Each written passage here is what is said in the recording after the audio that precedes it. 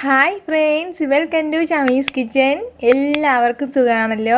അപ്പോൾ ഇന്ന് നമ്മൾ തയ്യാറാക്കുന്നത് നല്ലൊരു ഉഷാറ് മുളകച്ചാറാണ്. ഉറപ്പായിട്ടും എല്ലാവർക്കും ഇത് നല്ലതുപോലെ ഇഷ്ടമാവും. അപ്പോൾ വീഡിയോയിലേക്ക് പോകുന്നതിന് മുന്നേ നമ്മുടെ ഈ ഷമീസ് കിച്ചൻ ചാനൽ ഇതുവരെയും സബ്സ്ക്രൈബ് ചെയ്യാത്തവരുണ്ടെങ്കിൽ അല്ലെങ്കിൽ ഇത് ആദ്യമായിട്ടാണ് കാണുന്നതെങ്കിൽ പ്ലീസ് ഒന്ന് സബ്സ്ക്രൈബ് ചെയ്തേക്കണേ. ആ ഷമീസ് കിച്ചൻ്റെ തൊട്ടടുത്തുള്ള ചുവന്ന ബട്ടൺ ഒന്ന് ക്ലിക്ക് ചെയ്യുക. കൂടെ തന്നെ തൊട്ടടുത്തുള്ള ബെല്ലേക്കൻ ക്ലിക്ക് ചെയ്യുമ്പം ഓൾ തന്നെ പ്രസ് ചെയ്യണം. എങ്കിൽ മാത്രമേ ഞാൻ അപ്ലോഡ് ചെയ്യുന്ന വീഡിയോസിലെല്ലാം നിങ്ങൾക്ക് കറക്റ്റായിട്ട് നോട്ടിഫിക്കേഷൻ ലഭിക്കത്തുള്ളൂ. എന്നാൽ ശരി, നമുക്കിനി വീഡിയോയിലേക്ക് പോകാം. ഒരു തവണ ട്രൈ ചെയ്ത് നോക്കുന്നവർ വീണ്ടും വീണ്ടും ഉറപ്പായിട്ടും തയ്യാറാക്കുന്ന നല്ലൊരു മുളകച്ചാറാണ്.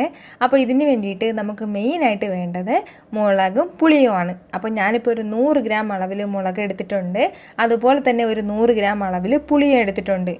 ഈ മുളകിന് പകരം നമുക്ക് ഇഷ്ടമുള്ള ഏത് മുളക് വേണമെങ്കിലും എടുക്കാം. ഇപ്പോൾ നമുക്ക് വേണമെങ്കിൽ കാന്താരി മുളക് എടുക്കാം, അല്ലാന്നുണ്ടെങ്കിൽ വെള്ളമുളക് എടുക്കാം. അതൊക്കെ നമ്മുടെ ഇഷ്ടമാണ്.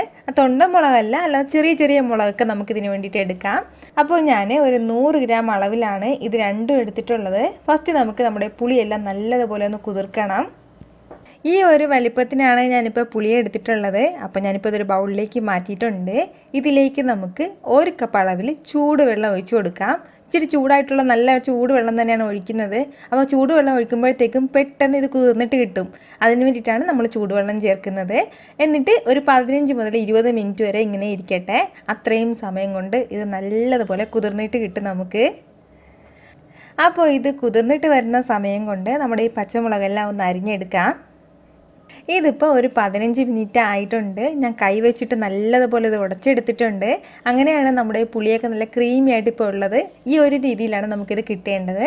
അതിനുശേഷം നമുക്കൊന്ന് അരിച്ചെടുക്കണം. നല്ലൊരു അരിപ്പയിലൂടെ ഇതൊന്ന് അരിച്ചെടുക്കണം. നമ്മൾ ഈ പുളിയെല്ലാം അരിച്ചെടുക്കുമ്പോഴത്തേക്കും ഈ ഒരു രീതിയിലാണ് നമുക്ക് കിട്ടേണ്ടത്. ഇത്രയും കട്ടിയായിട്ട് വേണം നമ്മുടെ ഈ പുളിവെള്ളം ഇരിക്കേണ്ടത്. അപ്പോൾ പുളിവെള്ളം മാറ്റി വെച്ച് കഴിഞ്ഞാൽ ഞാനിപ്പോൾ നമ്മുടെ പച്ചമുളകെല്ലാം ഈ ഒരു രീതിയിലാണ് ഇപ്പോൾ അരിഞ്ഞെടുത്തിട്ടുള്ളത്.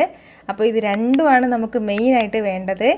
നമ്മളിപ്പോൾ പച്ചമുളകിൽ തയ്യാറാക്കണമെന്ന് വെച്ചിട്ട് വലിയ എരിവൊന്നും ഉണ്ടാവില്ല. അതുപോലെ തന്നെ പുളി ചേർക്കണമെന്ന് വെച്ചിട്ട് വലിയ പുളിയും ഉണ്ടാവില്ല. അങ്ങനത്തെ വളരെ ടേസ്റ്റി ആയിട്ടുള്ളൊരു മുളകച്ചാറാണ്. അപ്പോൾ പെട്ടെന്ന് നമുക്ക് തയ്യാറാക്കി തുടങ്ങാം. അപ്പോൾ നമ്മുടെ അച്ചാർ തയ്യാറാക്കി എടുക്കാൻ വേണ്ടിയിട്ട് ഞാനിപ്പോൾ ഒരു ചെറിയൊരു കടായി അടുപ്പത്തേക്ക് വെച്ചിട്ടുണ്ട്. നമുക്ക് വേണമെന്നുണ്ടെങ്കിൽ മൺചട്ടിയിൽ ഇത് തയ്യാറാക്കാവുന്നതേ ഉള്ളൂ.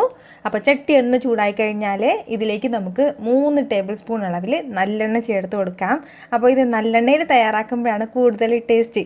അപ്പം നല്ലെണ്ണ ഇല്ലയെന്നുണ്ടെങ്കിൽ മാത്രം നമുക്ക് വെളിച്ചെണ്ണ ആണെങ്കിലും ചേർത്ത് കൊടുക്കാവുന്നതേ ഉള്ളൂ. എണ്ണ ഒന്ന് ചൂടാകുമ്പോഴത്തേക്കും പിന്നെ നമുക്കിതിലേക്ക് ഒരു 2 ടീസ്പൂൺ അളവിൽ കടുക് ചേർത്ത് കൊടുക്കാം. കടുക് ഒന്ന് പൊട്ടി വരുമ്പോഴത്തേക്കും പിന്നെ നമുക്കിതിലേക്ക് ചേർത്ത് കൊടുക്കേണ്ടത് മുഴുവൻ ഉലുവയാണ്. അതിപ്പോൾ 1 ടീസ്പൂൺ അളവിലാണ് ഞാനിപ്പോൾ മുഴുവൻ ഉലുവ എടുത്തിട്ടുള്ളത്. അതും ചേർക്കാം. ഉലുവയുടെ കളറൊക്കെ ഒന്ന് മാറി തുടങ്ങുമ്പോഴത്തേക്കും പിന്നെ നമുക്കിതിലേക്ക് ചേർത്ത് കൊടുക്കേണ്ടത് കറിവേപ്പിലയാണ്. അപ്പോൾ കറിവേപ്പില ചേർത്തിട്ട് ഒരുപാട് സമയം നമ്മളിത് വഴറ്റി കൊടുക്കേണ്ടതൊന്നും ആവശ്യമില്ല. അതിൻ്റെ കളറൊക്കെ ഒന്ന് മാറിപ്പോവും. ആ കറിവേപ്പില ചേർത്ത് കൊടുത്തിട്ട് ഇച്ചിരി ഒന്ന് വഴറ്റി കൊടുത്തു കഴിഞ്ഞാൽ പിന്നെ നമുക്കിതിലേക്ക് ചേർത്ത് കൊടുക്കേണ്ടത് നമ്മൾ മാറ്റി വെച്ചിരുന്ന പുളിവെള്ളമാണ്. ഇത്രയും കട്ടിയായിട്ടാണ് നമ്മുടെ പുളിവെള്ളം ഉള്ളത്. ഇങ്ങനെ വേണം നമ്മളിതിലേക്ക് ചേർക്കാനായിട്ട്. പുളിവെള്ളം ചേർത്ത് കൊടുത്തിട്ട് പിന്നെ നമ്മൾ നല്ലതുപോലെ ഇതൊന്ന് മിക്സ് ചെയ്തെടുക്കണം. നന്നായിട്ട് നമ്മുടെ പുളിവെള്ളമൊക്കെ ചൂടായിട്ട് തിളച്ചിട്ട് വരണം. അത്രയും സമയം വരെ ഒന്ന് മിക്സ് ചെയ്ത് കൊടുക്കണം. ഇതിപ്പോൾ നല്ലതുപോലെ തിളച്ചിട്ട് വരണുണ്ട്. ഈ ടൈമിൽ നമ്മൾ അരിഞ്ഞ് മാറ്റി വെച്ചിരുന്ന നമ്മുടെ പച്ചമുളക് ചേർത്ത് കൊടുക്കാം. അപ്പോൾ നിങ്ങളിപ്പോൾ ഇത് കാണുമ്പോഴത്തേക്കും നിറയെ പച്ചമുളകും നിറയെ പുളിയൊക്കെ ആയിട്ടാണ് തോന്നുന്നത്. പക്ഷേ ഒരല്പം പോലും അങ്ങനെ പുളി മാത്രം ഫ്രണ്ടിൽ നിൽക്കുന്നതോ അല്ലെങ്കിൽ എരിവ് മാത്രം ഫ്രണ്ടിലായിട്ട് നിൽക്കണ അങ്ങനത്തെ ഒരു പിക്കിളല്ല ഇത്. അപ്പോൾ ഇത് രണ്ടും ചേർത്ത് കൊടുത്തിട്ട് നല്ലതുപോലെ ഒന്ന് മിക്സ് ചെയ്ത് കൊടുക്കണം. അപ്പോൾ ഇനി വീണ്ടും ഈ മുളക് ചേർത്ത് കൊടുത്തതിന് ശേഷം ഒന്നുകൂടി തിളച്ചിട്ട് വരണം. അപ്പോൾ തിളച്ചിട്ട് വന്നു കഴിഞ്ഞാൽ പിന്നെ നമുക്കിതിലേക്ക് ചേർത്ത് കൊടുക്കേണ്ടത് ഒരു 1/4 ടീസ്പൂൺ അളവിൽ കായപ്പൊടിയാണ്. അപ്പോൾ ഇതിലേക്ക് ചേർക്കുന്ന ഒന്നും സ്കിപ്പ് ചെയ്യരുത്, അങ്ങനെ ചേർക്കണം. എങ്കിൽ മാത്രമേ നമുക്ക് ആ കറക്റ്റ് ടേസ്റ്റ് നമുക്കിതിലേക്ക് കിട്ടത്തുള്ളൂ. പിന്നെ കായപ്പൊടി ചേർത്ത് കൊടുത്തു കഴിഞ്ഞാൽ പിന്നെ വേണ്ടത് ആവശ്യത്തിനുള്ള ഉപ്പാണ്.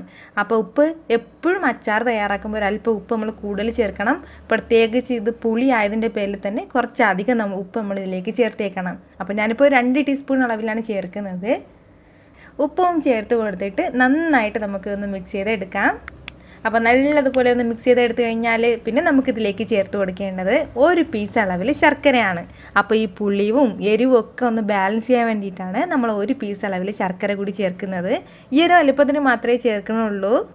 ശർക്കരയും ചേർത്ത് കൊടുത്തിട്ട് ഫൈനലി നമുക്ക് ഇതിലേക്ക് ചേർത്ത് കൊടുക്കേണ്ടത് ഒരു 3 ടേബിൾ സ്പൂൺ അളവിൽ വിനിഗർ കൂടിയാണ്. അപ്പോൾ നമ്മൾ ഈ വിനിഗർ ചേർക്കുമ്പോഴത്തേക്കും അങ്ങനെ പെട്ടെന്ന് കേടാകാതെ ഇരിക്കും. അതിന് വേണ്ടിയിട്ടാണ് വിനിഗറും ചേർത്ത് കൊടുത്ത് നല്ലതുപോലെ ഒന്ന് തിളപ്പിച്ച് കഴിഞ്ഞാൽ പിന്നെ നമുക്ക് ഫ്ലെയിം ഓഫ് ചെയ്യാം. നമ്മൾ ഇതിലേക്ക് ഇപ്പോൾ വിനിഗർ ചേർത്തിരിക്കുന്നതിൻ്റെ പേരിൽ പുറത്ത് തന്നെ സൂക്ഷിക്കാവുന്നതേ ഉള്ളൂ. അല്ലാന്നുണ്ടെങ്കിൽ ഫ്രിഡ്ജിൽ വേണമെന്നുണ്ടെങ്കിൽ ഫ്രിഡ്ജിലും വെക്കാവുന്നതേ ഉള്ളൂ. അപ്പോൾ 2-3 മാസം വരെ നമുക്ക് സൂപ്പറായിട്ട് വെച്ച് കഴിക്കാൻ പറ്റുന്ന നല്ലൊരു മുളകച്ചാറാണിത്. കപ്പയുടെ കൂടെ ആണെന്നുണ്ടെങ്കിലും അല്ലാന്നുണ്ടെങ്കിൽ ചോറിൻ്റെ കൂടെയോ നമ്മൾ എന്തിൻ്റെയൊക്കെ കൂടെ അച്ചാർ വെച്ച് കഴിക്കുകയോ അതിൻ്റെ കൂടെയൊക്കെ നല്ല ബെസ്റ്റ് കോമ്പിനേഷൻ ആയിട്ടുള്ള ഒന്നാണിത്. അപ്പോൾ പുറത്തോട്ടേക്കൊക്കെ പോകുമ്പോഴത്തേക്കും പുറത്തേക്കൊക്കെ അച്ചാറൊക്കെ കൊടുത്തു വിടുന്നവർക്ക് സൂപ്പറായിട്ട് ഉണ്ടാക്കി കൊടുത്തു വിടാൻ പറ്റുന്ന ഒന്നാണിത്. നിങ്ങളിത് ട്രൈ ചെയ്ത് നോക്കിയതിന് ശേഷം അതിൻ്റെ ഫീഡ്ബാക്ക് എന്നെ മറക്കാതെ അറിയിക്കണം. ഈ വീഡിയോ നിങ്ങൾക്ക് ഇഷ്ടമായിട്ടുണ്ടെങ്കിൽ ഇതൊന്ന് ലൈക്ക് ചെയ്യാനും ഇത് മറ്റുള്ളവരും കാണണമെന്ന് ആഗ്രഹിക്കുന്നുണ്ടെങ്കിൽ നിങ്ങളുടെ ഫ്രണ്ട്സിനും ഫാമിലിക്കും എല്ലാവർക്കും ഒന്ന് ഷെയർ ചെയ്ത് കൊടുത്തേക്കണം. പിന്നെ നമ്മുടെ ഫേസ്ബുക്കും ഇൻസ്റ്റാഗ്രാമും ഇതുവരെയും ഫോളോ ചെയ്യാത്തവരുണ്ടെങ്കിൽ അതുകൂടി പ്ലീസ് ഒന്ന് ഫോളോ ചെയ്തേക്കണേ.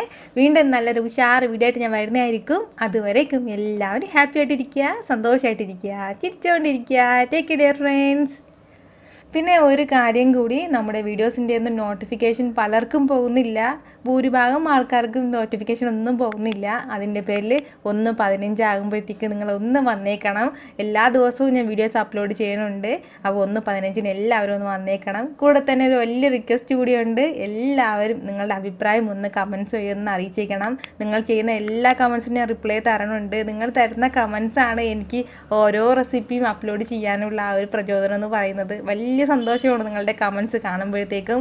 അപ്പം മറക്കാതെ എല്ലാവരും കമൻറ്റ് ചെയ്തേക്കണം.